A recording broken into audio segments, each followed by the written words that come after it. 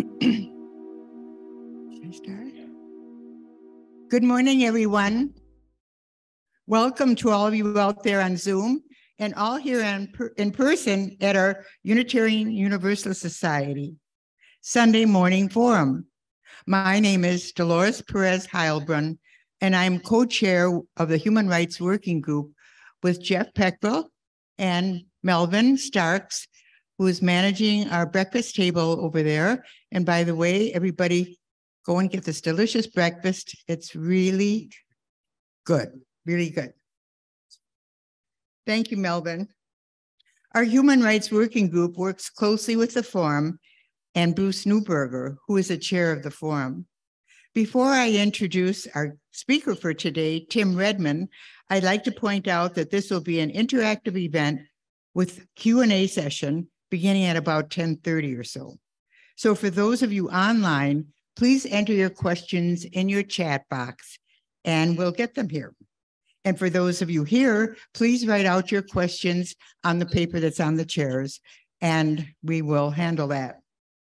I'd like to introduce Robin Larson. Robin, will you stand?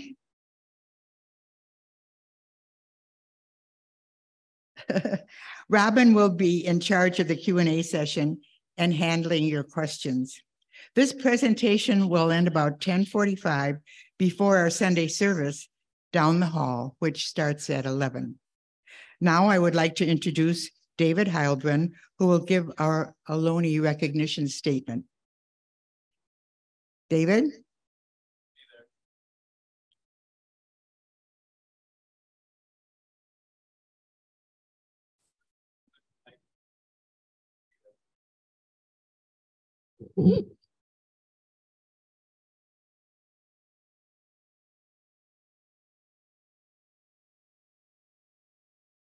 Am I on camera? Yeah. Good morning. We, the members of the First Unitarian Universalist Society of San Francisco, acknowledge that our community is located on the ancestral homeland of the Ramaytush Ohlone people, who inhabited what is now San Francisco Peninsula. Anthropologists say that these indigenous communities lived in and moved through this area for over 10,000 years. As the original stewards of this land, the Ohlone and other indigenous peoples understood the interconnectedness of all things and maintained harmony with all of nature for millennia. We honor them now for their enduring commitment to our Mother Earth.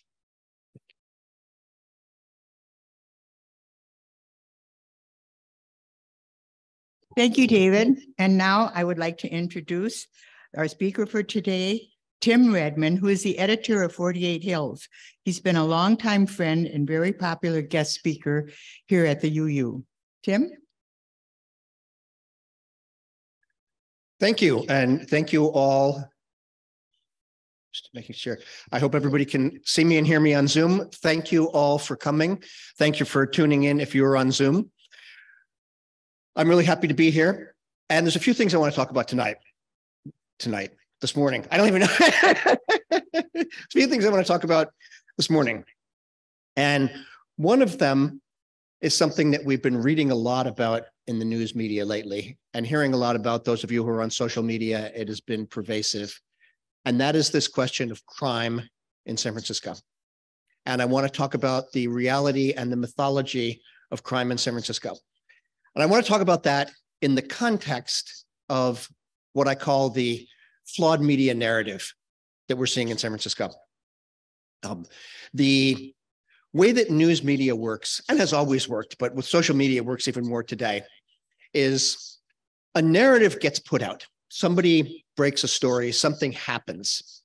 And we see this, we're seeing this now with crime. We're also going to talk a little bit about the media narrative on housing, which I'm going to talk about in a few minutes. You get this narrative out there. Somebody puts out a story, something happens, and it feeds on itself. And we get this idea that crime is out of control, is rampant in San Francisco, and then that leads to policy decisions that are often very, very bad. And we are seeing that right now with crime in San Francisco. We're also seeing it with housing in San Francisco. And we're seeing it with homelessness in San Francisco. So I'm going to try to unpack media narratives for you a little bit and then talk about challenging and questioning those media narratives. Then I'm going to try to talk, given time, a little bit about what we're going to see in the next year in San Francisco politics. 2024 is going to be a very, very busy year in San Francisco politics, and there's a lot of really important stuff happening. So with any luck, we'll make it work time-wise. I'll try to stop at maybe 20 after to take time for questions. I've already got one. Please fill out questions on the card. I'm happy to take questions, and I'll talk about the things I just said, but then I'm happy to talk about anything else involving San Francisco politics that you want to discuss or you want to talk about. Does that make sense? Okay. Let me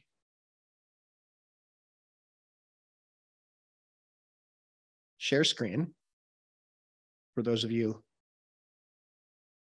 on Zoom, and everybody can see this, right? Yes. Okay. It's up on the screen. All right. So a few weeks ago, a tech executive named Bob Lee was murdered in the Rincon Hill neighborhood of San Francisco. All right. He was stabbed to death at about 2:15 in the morning on the 300 block of Main Street. When I first heard about this and the police reports originally came out, it seemed a little curious to me. I teach journalism at University of San Francisco, and I teach investigative reporting. And one of the things that I always teach my students to look for is what I call JDLRs. Anyone want to guess what JDLR stands for? Investigative reporter's first clue. JDLR, just doesn't look right. Something that just doesn't look right. And I looked at this and I thought, okay, wait a minute. What is this gentleman doing in the 300 block of Main Street in Rincon Hill at 2:15 in the morning? There's not a lot of restaurants or bars near there. It's a long ways from the hotel he was staying in. It was kind of weird. What was he doing there? But the narrative we got is right here. Some pointing to the killing as proof that San Francisco crime is out of control. The Chronicle says, though violent crime is at historic lows. Okay, there have been 13 homicides so far in San Francisco this year. Any homicide is a horrible thing, horrible tragedy, right? When I first moved to San Francisco in 1981, we were in the midst of the crack epidemic in San Francisco. There were over 200 homicides that year. Okay, we are on track for maybe 25 at this pace. Homicides are way down in San Francisco. Violent crime is way down in San Francisco. And the Chronicle does say that, although violent crime is near historic lows. But they continue on. Came as the tech community has been raising alarm about the state of San Francisco, arguing that crime and fear of public safety are factors deterring companies and employees from returning to the hollowed out downtown. The city's core faces a potential doom loop scenario. Some in tech, including Twitter CEO Elon Musk, immediately seized on the killing. Elon Musk goes out and tweets that San Francisco is a horrible place. Crime is out of control. Something must be done. The city's not doing anything about it. This then becomes the media narrative. This gets picked up by the New York Times.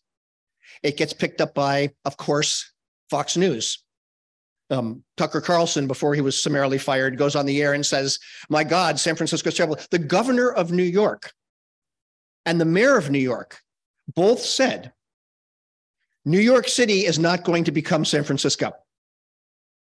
All right. Now, I remember years ago when we talked about the Manhattanization of San Francisco and all these people in San Francisco trying to become New York with all the tall buildings. New York City is not going to become, as if San Francisco is this horrible, dangerous, crime-ridden place that's falling apart.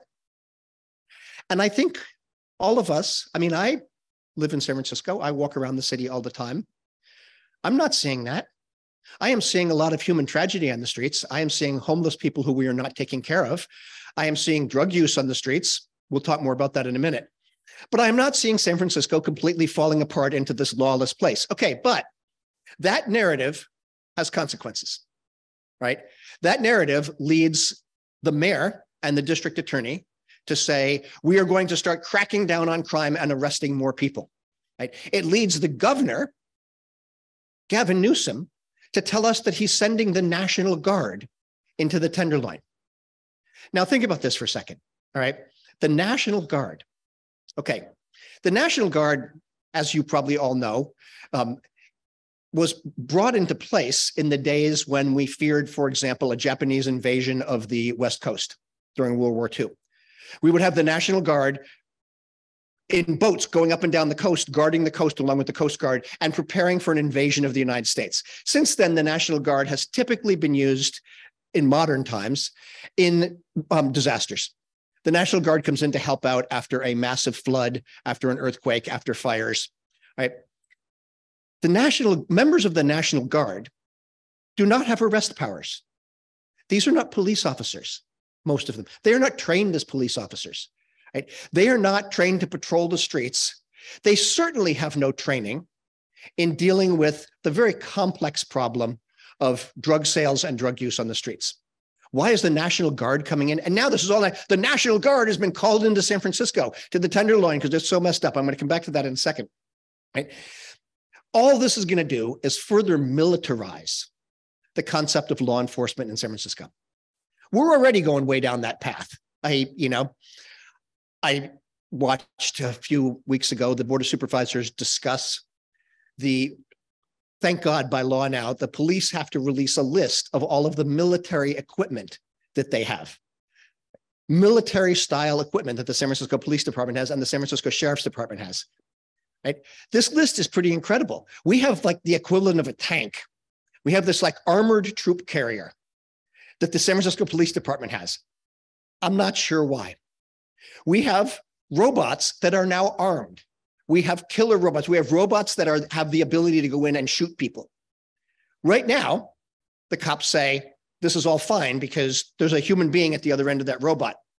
Somebody wanted to know about driverless vehicles in SF. I'll talk about that later.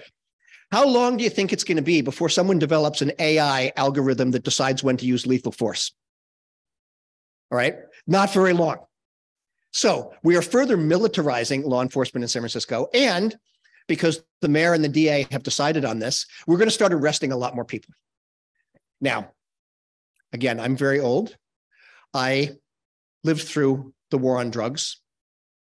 We all know the war on drugs was a spectacular failure. All it did was criminalize generations of people, predominantly Black men, and send people to prison for very long sentences. It was not effective in dealing with drug addiction, drug abuse, drug sales. Right? It was very effective in creating a carceral state in the United States.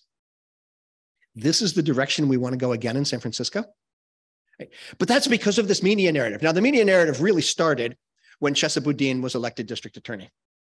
And that media narrative was started by the police, particularly the police union. The police union hated Chesabuddin because he dared to indict police officers for shooting people. The police union, essentially what we saw under Chesa was a work stoppage, an unauthorized work stoppage. The cops stopped making arrests, and they started telling people when your car was broken into, they'd come and say, I can't do anything because the district attorney won't prosecute anyway. Right?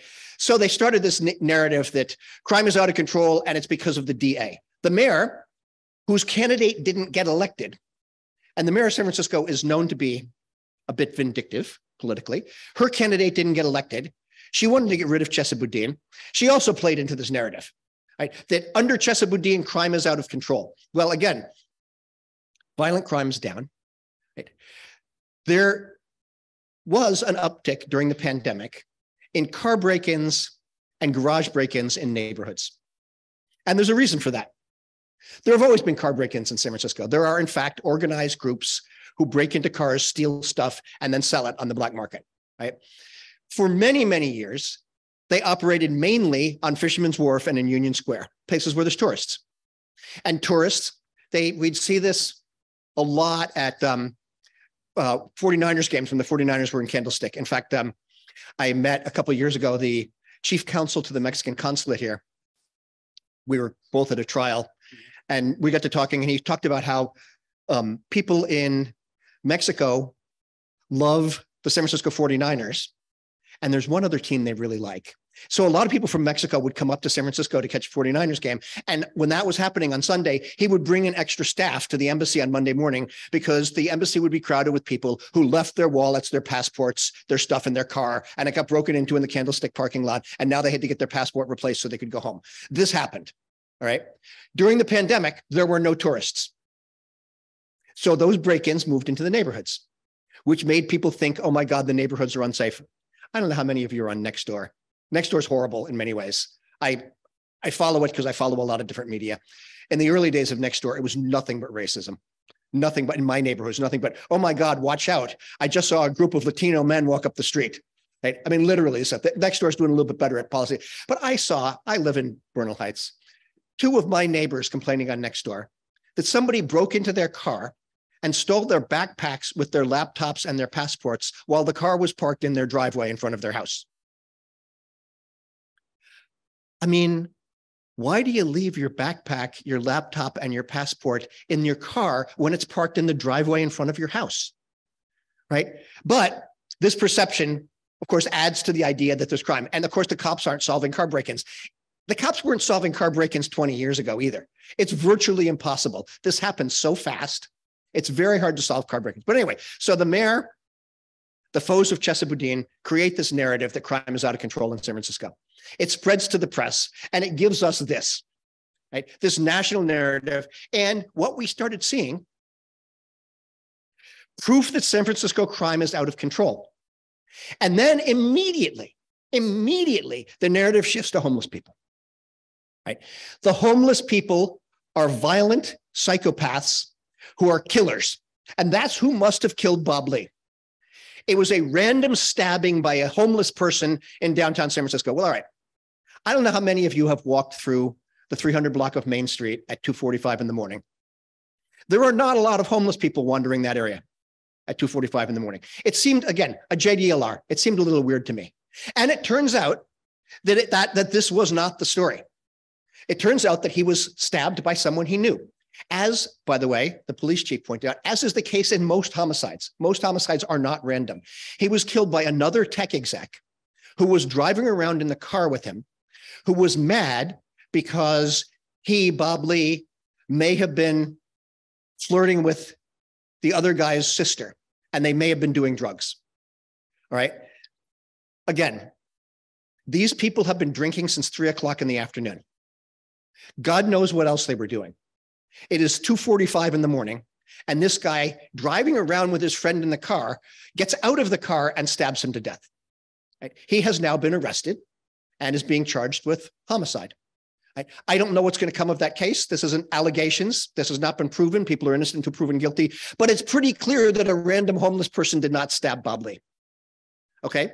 And yet, that's the media narrative that's been created. And it is still with us, and we still can't get rid of it. San Francisco is not safe. Okay. Fast forward a couple of weeks. All right. Let me move this so I can get to where it is. I believe this is right. No. Okay, we'll get right to that. All right. A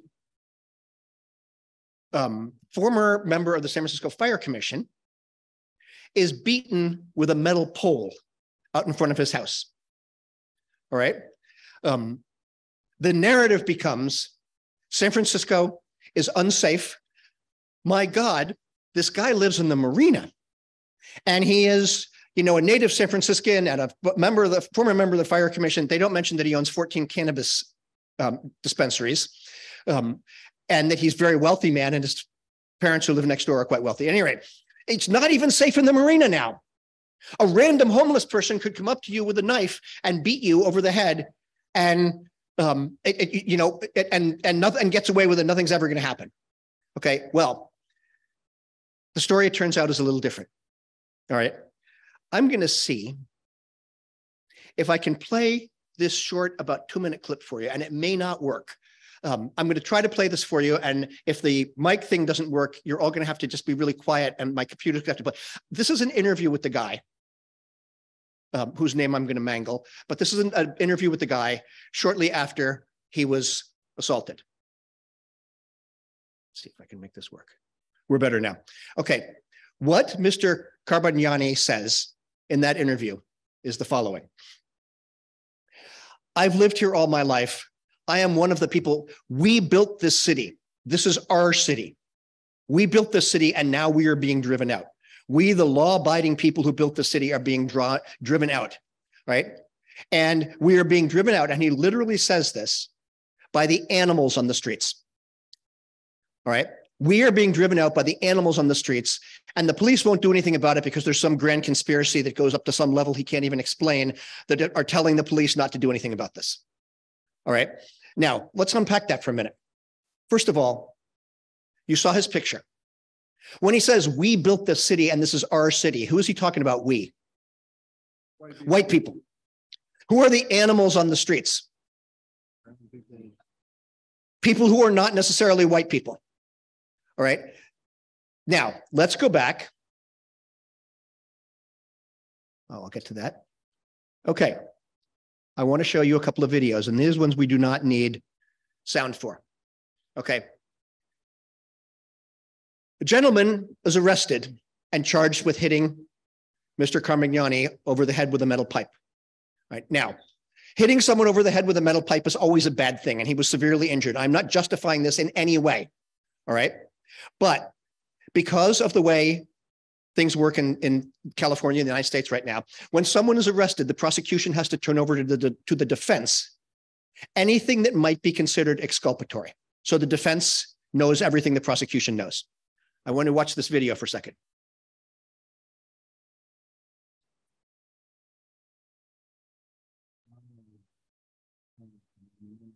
Okay, what is going on there? It's not even mace. It's bear spray.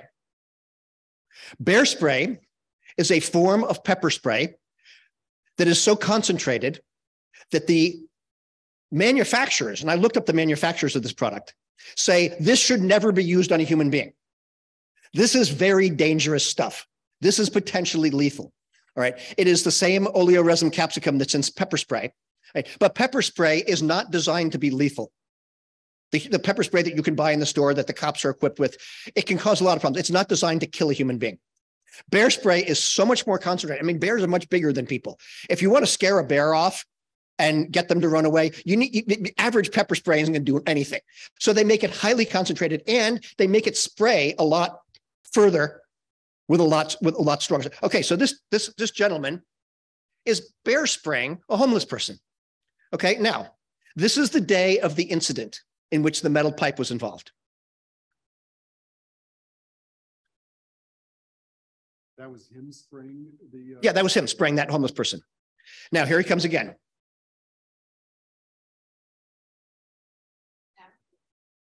Right, after that first time, in fact, and here he goes. Now he goes and sprays the homeless person in front of his house.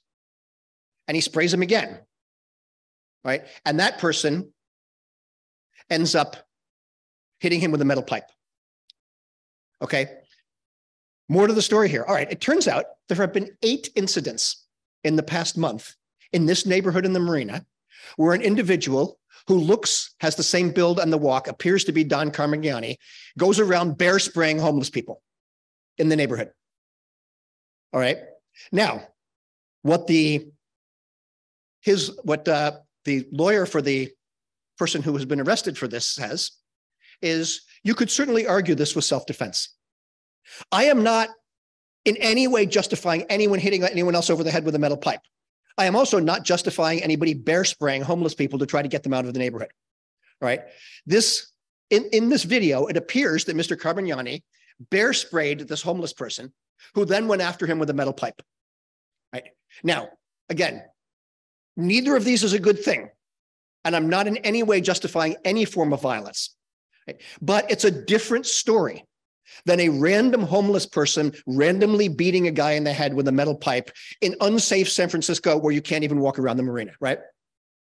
And yet, This is the media narrative that we're hearing.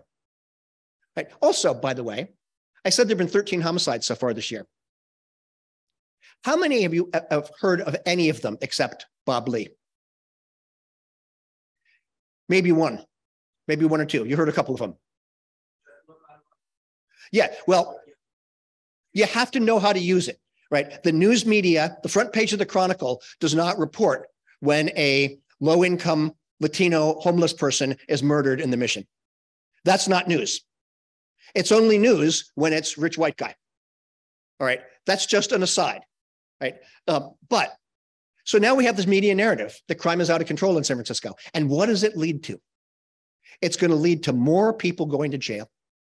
More people, many of, by the way, I am told, and again, the fentanyl epidemic is a terrible thing, and people should not be selling fentanyl on the streets. I'm going to come back to this in a second. Many of the people who are selling fentanyl on the streets are in fact, have been in fact trafficked themselves, right? Are in fact immigrants to the United States who were brought here with promises of jobs and then told you've got to go sell drugs in the Tenderloin and have very little choice. No, there's labor trafficking that goes on in the United States. And this is, I am told, this is one of the things that happen. Okay, under Chesapeake, when people were arrested for selling fentanyl, he didn't turn them over to ICE and they didn't get deported because he believed that that's double jeopardy. That's being punished twice for the same crime. You go to jail for selling fentanyl or you go on probation, whatever, but you shouldn't be deported at the same time. That has now changed, right? Now they are charging them, anyone who's selling fentanyl is charged with a deportable felony. So we're deporting people, right? We are putting more people in jail. And guess what? And we're bringing in the National Guard. And guess what? There are still, the number of fentanyl overdoses in San Francisco is higher this month than it was before. Right? Now, there is actually a way to address this that has worked in dozens of cities around the country. And that is what we call safe injection sites, right? The evidence is pretty clear on this, that if you allow people who are drug users to go inside to a place that is staffed with medical personnel who are trained to use Narcan, and you let them use drugs in a supervised environment, less people die. In fact, very few people die. In Vancouver, BC, where they've been doing this for years, the overdose death is very, very low. And as Vitka Eisen, the head of Health Right 360, said at an event I was at not too long ago, she said she was an IV drug user for many years. And she said she overdosed a bunch of times, got sick a bunch of times, went to the Haight-Ashbury Free Medical Clinic a bunch of times. This is many years ago. And she was treated with respect and kindness. And they helped her. And she said the first 10 times she went in there, she was treated with no judgment at all. And the 11th time she decided to get clean. And now she's the head of Health Right 360, all right? She says, this is what you want. You want safe injection sites because people like her will come in there and maybe not the first time, maybe not the second time, maybe they overdose 4 times and are saved by nurses with Narcan. Maybe the 7th, 8th, 9th time, they're going to decide to accept help. And that is what the record shows in other cities, right? We had one of these in San Francisco, right? In the Tenderloin. We had a Tenderloin center where people could come in, and although it wasn't official, the city looked the other way, people were using drugs in there, and there were trained staff to prevent overdoses. The mayor shut that down, right? Now, the governor who's sending in the National Guard, all right, I don't give Scott Wiener credit for a lot of things. We'll talk about that in a minute, but I do give Scott credit for this. He, last year, got a bill through the state assembly that would legalize safe injection sites as a pilot project in San Francisco. Everyone in the public health community agrees this is the way to go, all right? Gavin Newsom vetoed the bill. Why? Because Gavin Newsom wants to run for president. Everyone knows this. We joke he's watching too many episodes of The West Wing. You all get that joke. My USF students don't because they're like 19 and 20 years old, but you all get the West Wing reference. He's watching. Gavin Newsom wants to run for president. He does not want to be the governor who legalized fentanyl use in San Francisco. Because of this narrative that we've created, this false media narrative about crime and drug use. Right? So now 200 people died of fentanyl overdoses last month. These are preventable. These are people whose lives, and as Vitka Eisen says, once you're dead, you don't have a second chance to get help. right? Once you've overdosed and died, that chance to come back that 7th, 8th, 9th time and get into recovery never happens, right? We had a solution to this. There are people at the Board of Supervisors right now who are trying to say the city just needs to do it anyway. I don't care if Gavin Newsom, they're doing it in New York. They have 3 very successful safe injection sites in the city of New York that are working, that are saving lives, and that, by the way, are getting drug users off the streets. I keep hearing this term, open air drug use. You've heard that term, right, too. That's in the media, open air drug use. That's something awful. Well, it happens to be that people who are homeless do not have a place to go inside to use drugs. And I can tell you, as a matter of fact, that there are a lot of people in San Francisco who use drugs who are not homeless, right? But they aren't open air drug users. They're doing it in their apartment, in their home, right? Possibly, I don't know this, but possibly Bob Lee was one of them, all right? Except he had a hotel room and a friend's apartment. Right? I'm not saying he was a drug user, but maybe he was. Right? The open air drug use simply refers to homeless people. Well, if you give them a place to go inside, they're not shooting fentanyl on the streets. Right? The mayor is declining to do this because the city attorney, David Chu, says it's too risky for the city to defy state and federal law. I do not see Joe Biden sending the FBI to arrest the mayor of San Francisco for opening a safe injection facility. I don't see Gavin Newsom doing it either.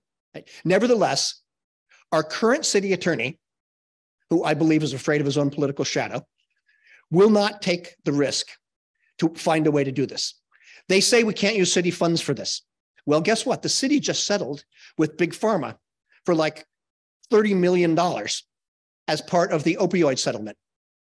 Why can't we use that money? That's Big Pharma's money. Why don't we take that money in the sum and use that to, oh, David Chu says we can't do it.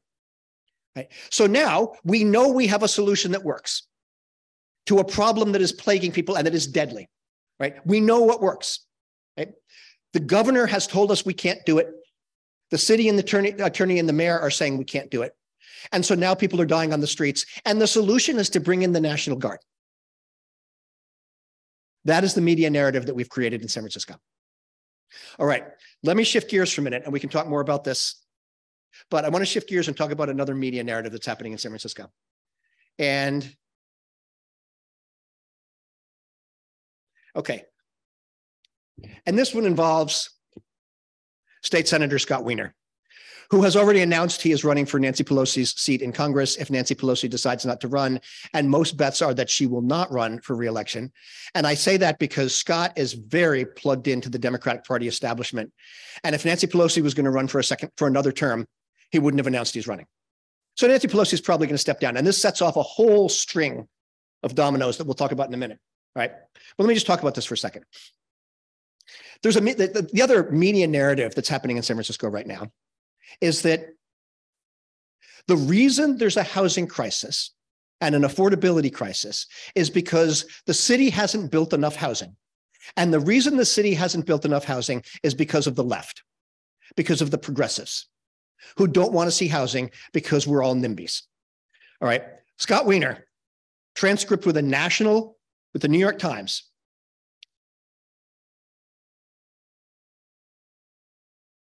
Here's what he says. All right, that's his life. Went to law school. Okay. Politically, San Francisco is this weird combination of very progressive and quite conservative. Very progressive in a lot of ways that we consider what is progressive in terms of having a strong minimum wage and supporting immigrants and supporting LGBTQ people and so forth, getting rid of plastics. On the other hand, is the city in recent decades been very afraid of change. And this city is all about change. In a constant state of flux of people, I feel like have gotten very scared of change. Hold on, he says here.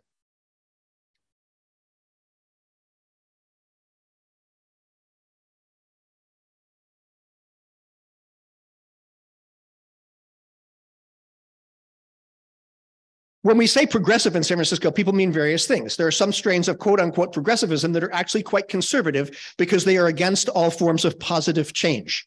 They want to freeze frame everything and just freeze it in amber. Okay. Then there are these radical people, more hard left socialist. That's an undercurrent here in San Francisco. Okay. Let's unpack this for a second. This is the narrative that progressives are actually conservative because we don't want to see more housing built in San Francisco. We want to freeze the city in amber, and we don't want to see any change. Okay, first of all, the word progressive has a meaning to me. It is a term with a long political history, and it has a meaning to me. And part of that meaning has to do with economics. Progressives believe that economic inequality is a very serious problem in our society. In fact, as a self-described progressive, who was at the very least a democratic socialist, I would say that economic inequality and climate change are the two greatest existential crises facing humanity right now, and they are connected. All right. And you cannot talk about social problems, whether it's crime or homelessness or the housing crisis in San Francisco, without talking about economic inequality. I would argue that it is economic inequality that has caused the housing crisis. Right? If you taxed people at a reasonable rate, there wouldn't be as many rich people. And if there's not as many billionaires, no one can afford $100 million houses and prices come down. All right. Set that aside for a second. I was here in the 1980s when Dianne Feinstein, as mayor, decided that the future of San Francisco is high-rise office buildings in downtown, and that we need to bring big corporations to downtown San Francisco and put their offices there, and we need to build more offices for them. In fact, when Feinstein was mayor, developers built something like 35 million square feet of office space, more than existed in all of downtown Boston and San Francisco in a period of about 10 years. Right? This was the goose that laid the golden egg, as she said at the time. All right. Obviously, that's turned out to not quite be so true. Let's set that aside for a moment. All right. It was the left, it was the progressives who were banging our heads against the wall, demanding that developers build housing. Because you're bringing all of these new workers to San Francisco, all of these new high-paid workers to work in these offices. Where are they going to live? They're going to displace the people who are already here. Developers need to also build housing. We created something called the Office Housing Production Program, which required developers to build a certain amount of affordable housing for every new job that they created. The developers hated this. The mayor opposed it, right? And developers didn't build housing in the 80s and 90s. You know why? It had nothing to do with NIMBYism. It had nothing to do with zoning. It had nothing to do with any of these things, right? There were people who live, for example, on the west side of town who don't want more density. And when you talk to people on the west side about density, they say one word: parking. It's all about parking, right? All right, we're going to come back to that, right? There are also people who in the 80s were unhappy when Joe O'Donoghue and the residential builders tore down vintage, irreplaceable Victorian buildings to put up 6-story builder specials, right?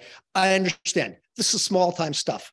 The big reason developers weren't building housing is because, right, and again, I hate it when people say the city needs to build more housing. How many times have you heard that? California needs to build more housing. The city needs to build more housing. Well, guess what? The city of San Francisco doesn't build housing. We haven't built housing since the 1960s. I wish the city would build housing. Developers build housing. And private developers build housing not because they want to meet a need in San Francisco, but because they want to make a profit. That is how capitalism works. And these days, big development in San Francisco is not financed by your local savings and loan. This is international speculative capital. This is real estate investment trusts. This is hedge funds. This is pension funds. That capital goes where the return is highest. And in the 1980s and 1990s, the highest return was office space. You could make more money building office space than building housing. So developers didn't build housing, right? Even though the left was out there pounding on the table and saying you have to build housing. Right? And now we are being blamed for the housing crisis, right? You've heard this narrative. Progressives are against building housing. Well, when you unpack that a little bit, there's a few things you need to understand. One is that media narrative is wrong. Progressives have been the ones clamoring for more housing. Two, we understand that building market rate condominiums, in other words, multi-million-dollar condominiums, is not addressing the housing crisis in San Francisco. We do not have a housing crisis in San Francisco. Let me just come right out and say it. We have an affordable housing crisis, right? If you make $650,000 a year and you have stock options that are worth millions of dollars, you can find a place to live in San Francisco. right? We have an affordable housing crisis. We have a crisis for people who are not rich to find a place to live in San Francisco. Right? There's plenty of housing for rich people, right? So the question then becomes, if we build more housing for rich people, will that help the rest of us? And the data on this increasingly says no. Now, this is a vicious academic debate. Michael Storper, who I brought out to speak about this, is an eminent economic geographer at UCLA, argues that, in fact, building market rate housing can cause more harm than good. And I'll tell you why. Let's say we build 100 multi-million-dollar condos in downtown San Francisco, and 200 wealthy people move in. It's actually closer to, I think, 2.1 per unit. Let's say 200 wealthy people move in to those condos from someplace else. Okay, they're going to need someone to do their laundry, and they're going to need someone to make their coffee in the morning, and they're going to need someone to clean their house, and they're going to need someone to drive them around, right? All of these things create jobs. Good, but they also create minimum wage jobs, and those people need a place to live. And what the data shows is if you don't build at least 40% affordable housing, in other words, if 40% of those 100 condos are not set aside for the people who are going to be doing the laundry and teaching their kids and driving them around and cleaning their houses, you lose ground. You make the housing crisis worse. Okay, so this is not, I'm against a 100-story, I'm not against 100 units of new housing, right? I think that we need to look at that as who's going to get that housing and who are we building housing for? Who are the developers building housing for? Right? Nowadays, right, the city's housing element, which we approved to great fanfare, says that San Francisco is supposed to accommodate 82,000 new units of housing in the next 8 years. Right? That's about 10,000 units a year. The city isn't going to build that housing. And by the way, 46,000 of those units have to be affordable, below market rate. Right? The city isn't building any of this housing. Nonprofit developers build the below market rate housing. For-profit developers build the high-end housing. Right? And guess what? No one's building any housing right now anyway. There's no way we're getting 10,000 units of housing a year. And that is not because of NIMBYs or zoning. We have already upzoned the city. Right? We have made all these right? We are clearing out all the bureaucracy and red tape. We're going to get rid of conditional use hearings. We're going to make it, developers can just come in and build anywhere they want. And just wait until the bulldozers arrive in the sunset to start tearing down housing. Because right now in San Francisco, we are a dense city. There are very few places to build more dense housing without tearing down what's already there. Right? But again, set that aside for a minute. Even if we say this is great, even if we become Houston, which has no zoning at all, and everything is by right. If I want to build a 50-story building at Sloat Boulevard where the Sloat Garden Center is, you all seen those pictures, right? That 50-story building. In Houston, I can just walk into the building department, fill out a form, pay $50 and get a building permit. Right? Fine, let's do that in San Francisco. It's still not going to get built. And it's not getting built because the Federal Reserve has raised the interest rate to the point where there's no profit in building housing right now. This is how capitalism works, right? The developers of a big project on Oak and Van Ness just gave the site back to the bank, right? There's this huge fuss about 469 Stevenson Street. Remember the story? Oh, we want to put David Campos on the left wants to save a parking lot. This was used against him when he was running for assembly. You want to save a valet parking lot for Nordstrom's instead of building housing there. Well, guess what? This thing is now fully approved. The Planning Commission signed off on it. The supervisors questioned the EIR, separate question, but this thing is now fully approved. It's not getting built. Why not? Because Build Inc. doesn't even own the site and doesn't have financing for the project.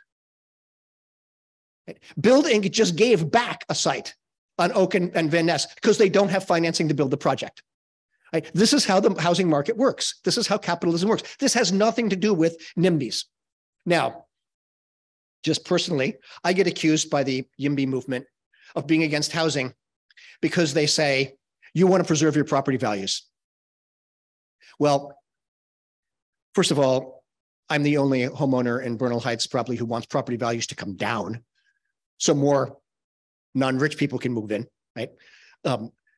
Second, it's weird that the YIMBY folks cannot imagine anyone doing anything for anything but their own personal gain. They cannot imagine anyone taking a political position that would not benefit them personally, right? And third, upzoning Bernal Heights makes my property more valuable. Upzone Bernal Heights for 6 stories and my house, my little tiny house in Bernal Heights becomes a teardown and I can sell it for twice as much as I could today, right? So actually upzoning increases property values. So all of this stuff is just a fundamentally flawed media narrative. But where does it take us? It takes us to policies that allow developers to make more money by demolishing existing housing and building housing that does not help the crisis. All right. Many of those condos that were built in the last 10 years in downtown San Francisco are empty. As many as 30% when I last checked were empty. Right? Many of them are second and third homes. We went and ran the property tax records for a bunch of these a few years ago. And you can tell whether typically you can tell whether somebody's living in their house by where the property tax bill goes. If the property tax bill goes to New York City, then either they're renting that condo out or it's a second home, right? And what we found is that more than 30% of these condos are not owner occupied. Some of them may be rentals, but we're seeing a lot of them that aren't rentals. They're just empty. Why? Because during that period, buying real estate in New York, LA, San Francisco, and Vancouver, BC was a very safe place to put your money. And there's a lot of offshore money. There's a lot of people in, for example, Russia and China who are worried about the stability of the government and the safety of their money. So they buy condos in New York, in Manhattan, San Francisco, LA, and Vancouver, BC. And one of the ways that we know this is happening is because Vancouver passed a law, which I think is a terrible idea, and I do not support this. But Vancouver passed a law saying you have to be a Canadian citizen to buy real estate in Canada, in Vancouver. Right? Again, terrible.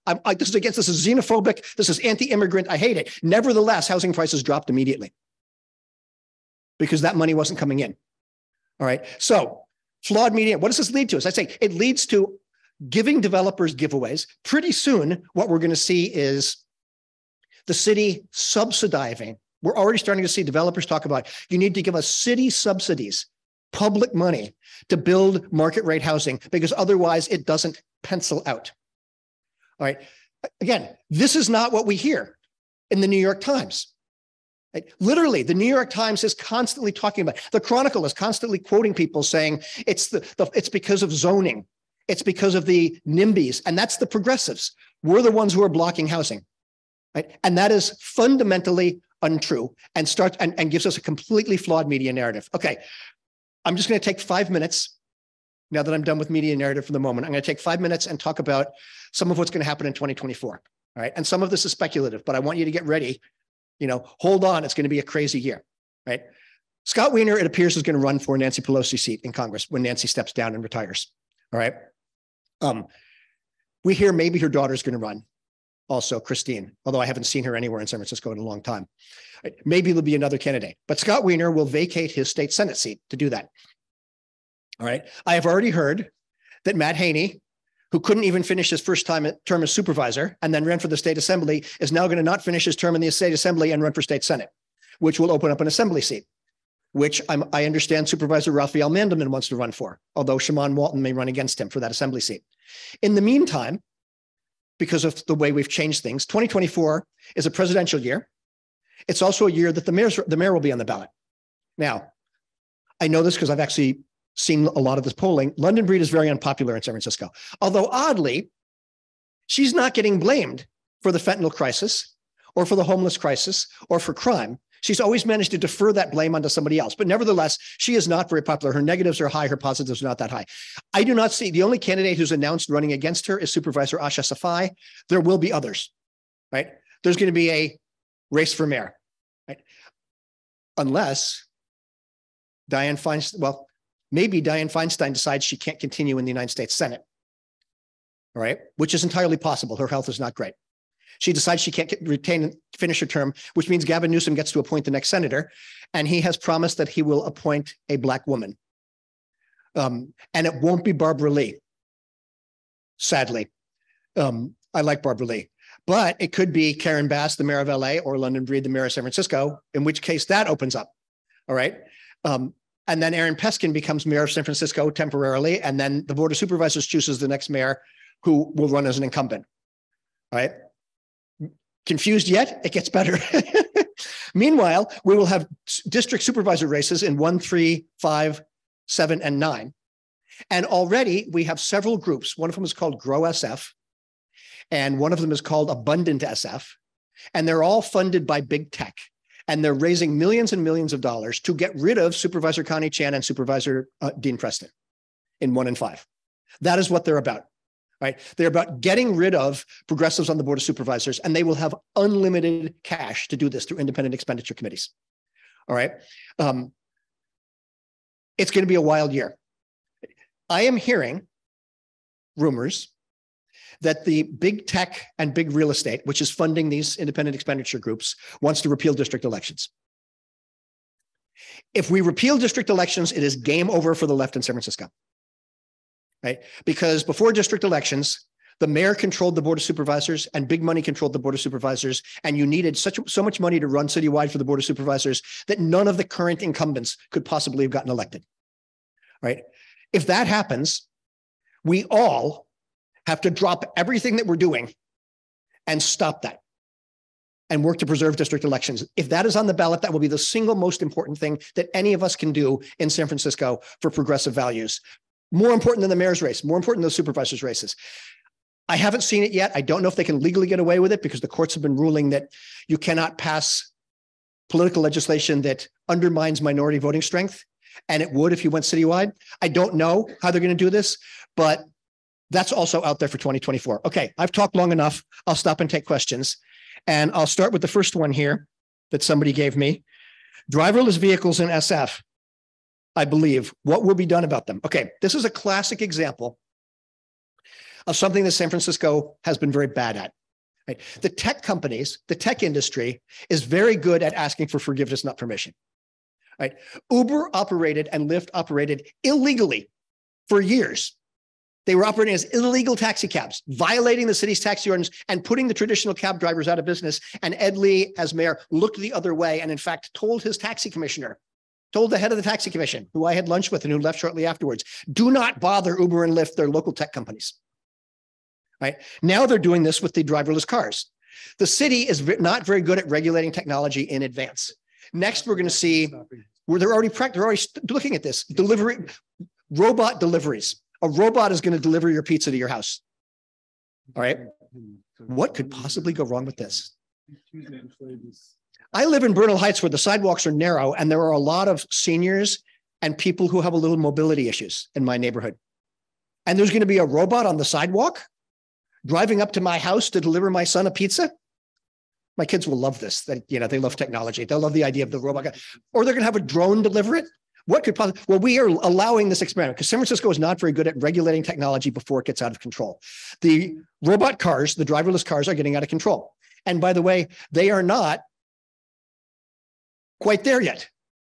A bunch of them got caught in the fog on the west side of town recently, and their sensors didn't work in the fog, so they went round and round and round in circles, and the people inside couldn't get out.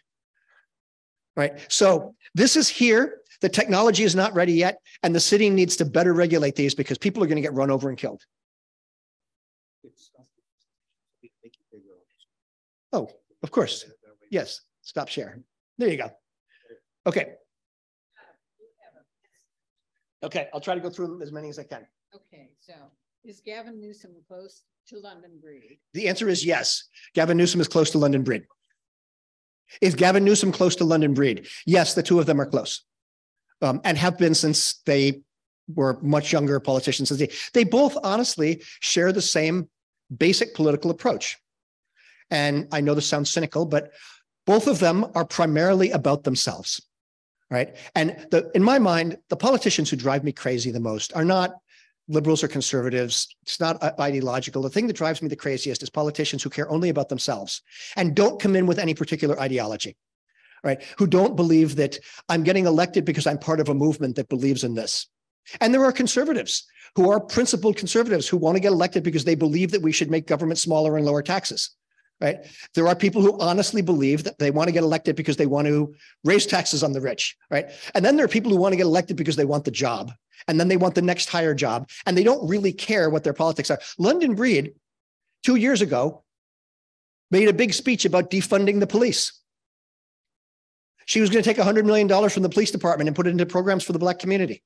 Now she's all about the police. Hire more cops, hire more cops. Why? Because she thinks the politics of the city have changed, in part because of her own media narrative. And this is where she needs to be. All right. Gavin Newsom's pretty much the same way. He's always been all about Gavin Newsom. And they're both pretty much neoliberals who believe that we should let the private market run things and things will be better for all of us. So yes, they are. So it's hard to tell. It's really hard. There's so many here. Here's a question from the Zoom bunch. Can San Francisco be saved? Yeah, we can't hear you. Okay. The question is from one of the Zoom people. Can San Francisco be saved? Don't the current leadership vacuum in San Francisco use it? Can't we use that as an opportunity? Do progressives have a vision and an answer to take advantage of that? Would 48 Hills publish a job description for mayor? Yeah, Pretty good. it's a good question. I would love to publish a job description for mayor. Yeah, I actually think that progressives do have a vision for a more just and equitable city. And I use that word for a reason. You know, that equity is different than equality, right? Susan Feinstein has written a book called The Just City, which is really brilliant and important and impossible to read because she's such an academic. She's at Harvard and she writes like an academic. It's like, you know, you have to plow through but she does say, and it's very important, equity is by definition redistributive, right? Equity means we don't all start in the same place, right? And I think we do have a vision. It has been very difficult because this is the other thing too. There's these books out. This guy, Michael Schellenberger, wrote this book called San Francisco, and it's called How Progressives Ruin Cities. And when I read it, I was like, dude, you don't know anything about San Francisco politics. We have a very strong mayor in San Francisco. The mayor runs the city. The supervisors do not run the city. And we have not had a progressive mayor in San Francisco since Art Agnos. That was a long time ago. We have conservative and neoliberal mayors. So I think the progressives have a vision. We haven't been able to get anywhere with it, in part because we have not been able to get someone elected mayor. And I don't know if that's going to change this time. I don't know who's going to step forward, who has a chance of winning and run against London Breed. Here are two questions that I'm going to kind of combine about drugs. Fentanyl, where does it originate, and can't the source be attacked? And then the other one is, how does New York City provide affordable housing for the people which can help the addicted? Yeah. Okay, I'm not an expert on affordable housing in San Francisco, but I will tell you that there's only one way to provide affordable housing, and that is through the public sector, through government subsidies. The federal government used to give cities money to build public housing. And for all the problems with public housing, it's better than homelessness, right? And now, by the way, we actually know how to do public housing right. The more recent public housing developments are much safer and better. In many countries, in Stockholm, for example, 80% of all the housing is social housing. It's not in the private sector. 80% of all housing is social housing. That's the only way that we're going to get out of this. And it's going to have to come from the federal government and to a certain extent, the state. Remember when we had like a $100 billion or like $50 billion state surplus? If we'd spent that on affordable housing, instead of giving some of it back to the taxpayers in terms of giving people who have cars a rebate for gas prices, whatever, think of what we could have done, all right? So it's going to cost money. Building the amount of affordable housing that San Francisco has promised to build under the housing element is going to cost $19 billion. Every single politician I've asked about this, including the ones who approved the housing element and the mayor who has trumpeted the housing element as this great thing, I have asked, where's the $19 billion going to come from them? And they all go, I don't know, because we don't have it. That's the only way we're going to do this, is if we can get Washington. And you know, it's interesting. HUD used to pay for housing in cities, right? And this was Lyndon Johnson's Great Society. It was all about giving money to cities to build housing for low-income people. That went away under Reagan, and it's never come back. It didn't come back under Obama. It didn't come back under Biden. They have not fully funded HUD. And this has not become a national issue the way so many other things that Biden is talking about are national issues. It needs to be. We need to make housing a national issue. And we need to make subsidized housing a national issue and get some of that federal money. But yes, I think we do have a vision, and we need the organizing capability to carry it out. Here's sort of an interesting question that relates to indirectly. A new apartment building has been put up in the Excelsior, but I've heard that PG&E will not hook up the 100 plus units in relation to San Francisco municipal electricity. Can you comment on this? I sure can. That's one of my favorite topics in the world. I've spent a large part of my life writing about PG&E. San Francisco is slowly but steadily moving towards public power, right? We have not taken the step we need to do, which is to seize the grid. I'll come back to that in a second. But PG&E sees this as an existential risk. All right. If they lose San Francisco to public power, they lose their single most profitable part of their entire network. Selling electricity in San Francisco is extremely profitable because the buildings are close together. So you don't have to run long lines and you don't have to pay people to drive all around and do it's very profitable to run power in a big city. So PG&E does not want San Francisco to get to provide its own power anywhere. In fact, when San Francisco was going to use municipal power to turn on the light bulb in a bathroom for Muni drivers out by Ocean Beach. We built a bathroom for Muni drivers out by Ocean Beach, right? It needs a light bulb so they can see when they go in there, right? PG&E said they would not they would not connect that to the grid unless the city spent like $50,000 on a transformer that you would need for like a 200-unit building. This is for one light bulb. Right? That's because PG&E is being very vindictive and is trying to get back at San Francisco and stop us from having public power. Right. There is state legislation on this, forcing them to do it. There is local legislation. The biggest drawback now to opening new affordable housing in San Francisco is PG&E, because they won't connect us to the grid without very expensive equipment that these buildings don't need, because they're being vindictive and they don't want us to use municipal power to serve these things. Now, the solution to this, of course, is to get rid of PG&E. And the only way to do that is to take over the grid. I'll be with you in 1 second. The only reason to do that is to take over the grid. All right. And the only way to take over the grid, since PG&E will not sell it, is by eminent domain. And the city attorney is reluctant to do this. It will be expensive and take a while. But you know what they say about planting trees? The best time to plant a tree was 10 years ago. The second best time is today. If we'd done this 10 years ago, we'd have public power today. All right. We need to file an eminent domain action, seize PG&E's grid by eminent domain. We'll end up having to pay for it, fair market value, which is probably about $1 billion, $1.5 billion now. It's kind of old, right? We can sell revenue bonds to cover that cost and pay for it by selling electricity in San Francisco. And every time I have run these numbers myself, we come out way ahead, $200–400 million a year to the good from doing this. But that requires decisive civic action to seize the PG&E grid. In the meantime, we are stuck with this rogue utility that is really making it hard for San Francisco to make any progress. Okay. What do you think of the prospects for using the initiative process to get truly progressive change? Mixed income public housing, payer housing, something I can't read, public financing of elections, restoration of the safety net, mental health. I say I'm for that one. Community services. Well, we've started, and progressives have passed 2 major initiatives in the last 5 years through the ballot initiative to raise taxes on the biggest corporations in town and very high-end real estate sales to fund affordable housing. And guess what? We're getting about $110 million a year from Prop I, which is a tax on, it's an increased transfer tax on real estate sales of more than $10 million. Right. So there may be people in this room who buy and sell real estate worth more than $10 million. I suspect we're a minority. I certainly don't. This is big real estate investors. That's bringing $110 million a year, which the voters were told was going to go for affordable housing and rent subsidies and all of these things that we desperately need in the city.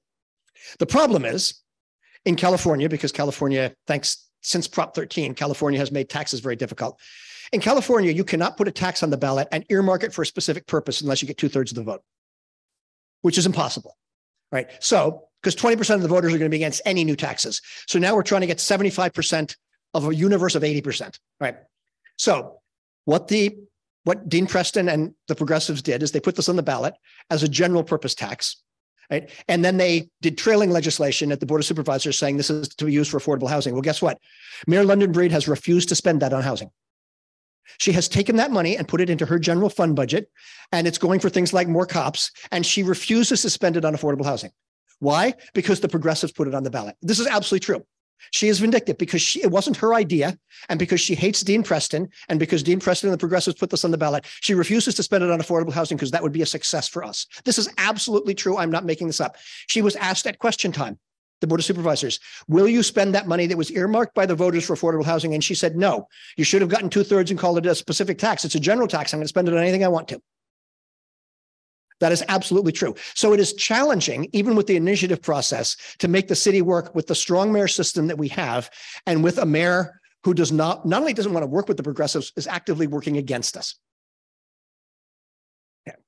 Is Scott Wiener primarily about himself, or does he have beliefs and principles, even if he is not perfect? He is not perfect. I actually think that Scott Wiener has an ideological agenda beyond himself. He is a very ambitious politician. He has been looking at that seat in Congress since he arrived in San Francisco, whatever, 20 years ago. He is a very ambitious, but I think he also has a very strong neoliberal ideology. I think he believes in market-based solutions. I think he believes in a strong police presence. I think that he believes that, I think he is a classic kind of neoliberal politician, but I think he actually has principles and things he believes in. He also believes very strongly in a lot of very progressive social issues. Right? I mean, I will give him credit. Scott Wiener is the person who got that bill through the Assembly and the state Senate that would have allowed safe injection sites in San Francisco if the governor hadn't vetoed it. So yeah, I think he does have a strong ideological agenda. We're doing all the written questions first. And if you would mind writing your question, we'll take it up there. You had another question about fentanyl. Why? We'll have to see if we get through those. Yeah, how fentanyl is, why is it so prevalent in this city, and can't the pushers be stopped?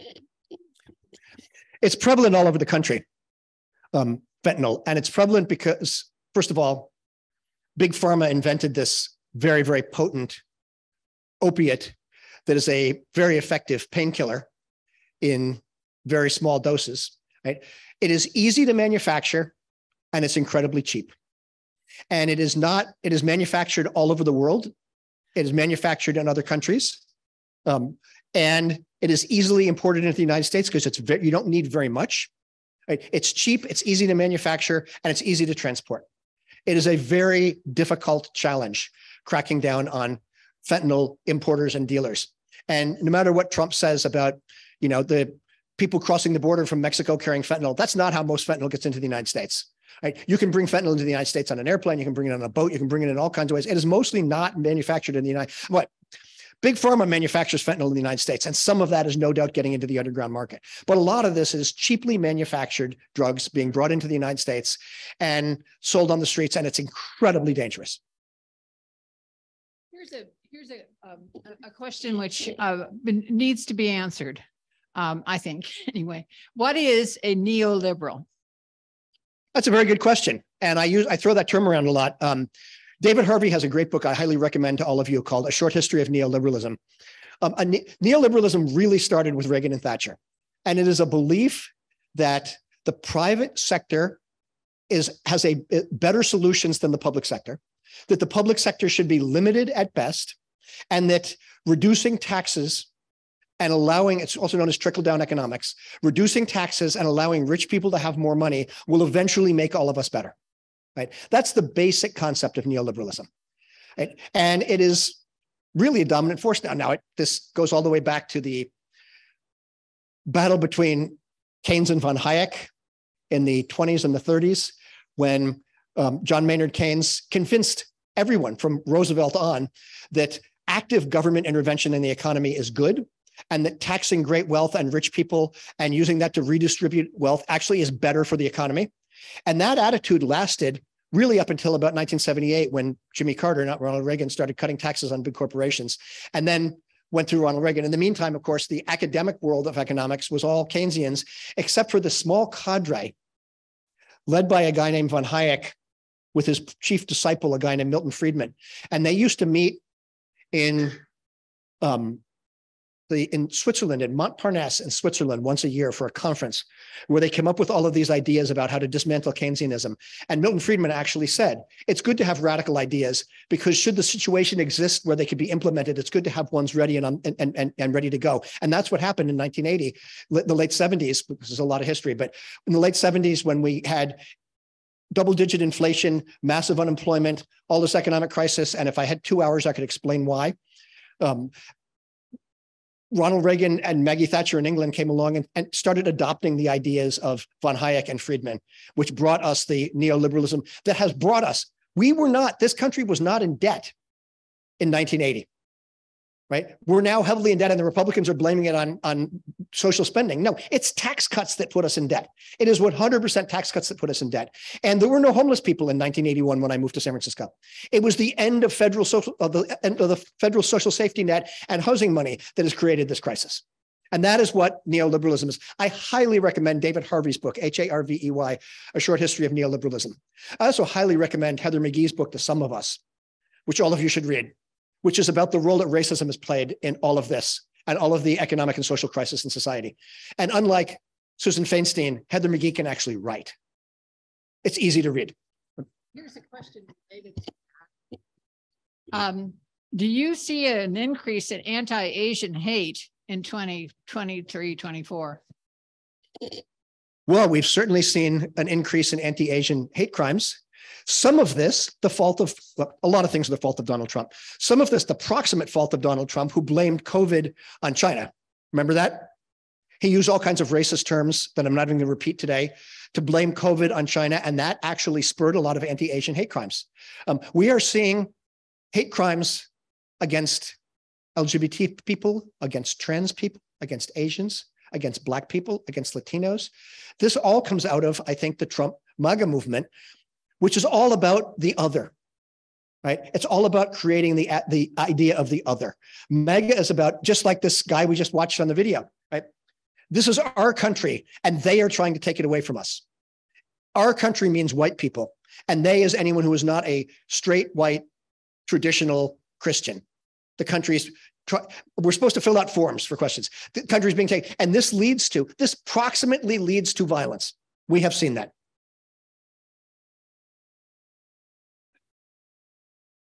Are we filling out forms, or are we just? Yeah.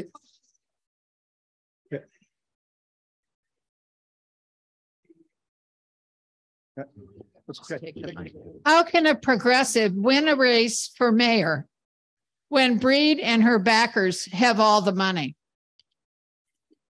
That is a really challenging question. How can a progressive win a race for mayor when Breed and her backers have all the money? It is very difficult to win a race for mayor in San Francisco when you're up against $10 million in independent expenditure money.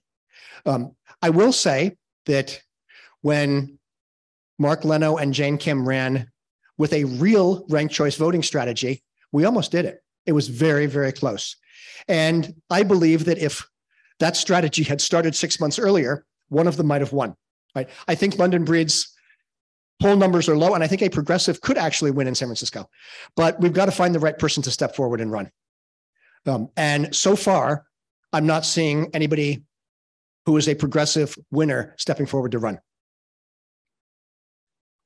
This is going back to the PG&E proposal that you suggested. If San Francisco took over PG&E in San Francisco, would San Francisco be responsible for all of PG&E's territory? No. I mean, the state could do that. I think it would be great if the state took over PG&E and broke it up into 4 or 5 municipal utilities. But municipal utilities in California and in the United States typically are local or regional. Sacramento Municipal Utility District is basically Sacramento County. If San Francisco took over PG&E, it would be the San Francisco Public Utilities Commission running a local municipal utility. We would not be responsible for all of PG&E's territory outside of San Francisco. This is only one more question that's been handed me anyway. You mentioned organized retail theft. Yes. What do you think should be done to stop it? Well, again, that's a very, very difficult question. There is organized retail theft. It is not, by the way, as bad as the media narrative portrays it. Remember that big story about the guy who rode his bicycle into Walgreens with the plastic bag? Did you all see this? There was video of this. And oh, the security guard didn't stop him. The security guard at Walgreens is not supposed to arrest people. In fact, Walgreens has now hired armed security guards. Very bad idea. They just shot a person on Market Street, right? was shot and killed by a security guard over, I don't even know if there was a retail theft involved, but you don't shoot and kill people over a $5 bottle of shampoo, right? That person who was riding around on the bicycle, putting things in the plastic bag, was arrested under Chesapeake and was prosecuted, right? So it's very difficult to stop organized retail theft.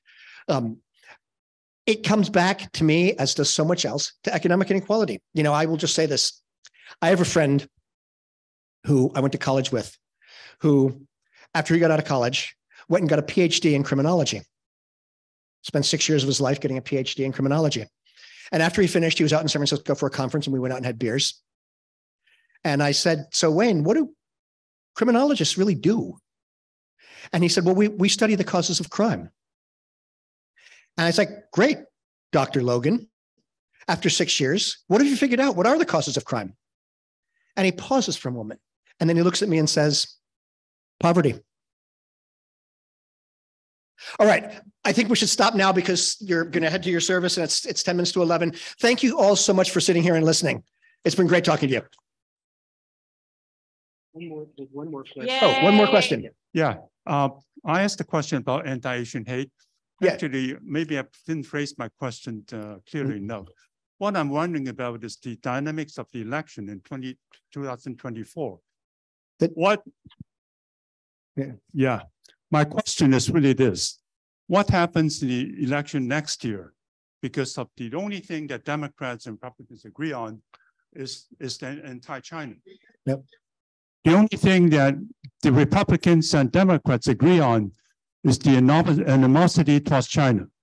So I'm sure that will become a huge issue in the election. How would that affect the anti-Asian hate in this country? It's an excellent question, and I don't know the answer. I have spent my entire life focusing on local politics as opposed to national and global politics. So I am absolutely unqualified to talk about national politics towards China. But I do think that, I mean, we saw what happened when Trump stirred up the anti-Chinese hate. It does, the broader xenophobia and the otherism and the blaming other countries for our problems does have consequences, and it does lead to violence. There's no question about it. And I really don't know the answer to how that's going to play out in the election. I really don't know. Thank you. Thank you all for being here. Thank you, Tim. That was excellent. I learned a great deal, and it raises a lot of questions. I think that we need to get into more. Yeah, it was a really an eye opener for me in many respects. I want to just announce forum going forward. There will not be a forum next week, but there will be in 2 weeks. In 2 weeks, we're going to have a forum that's called No World War III.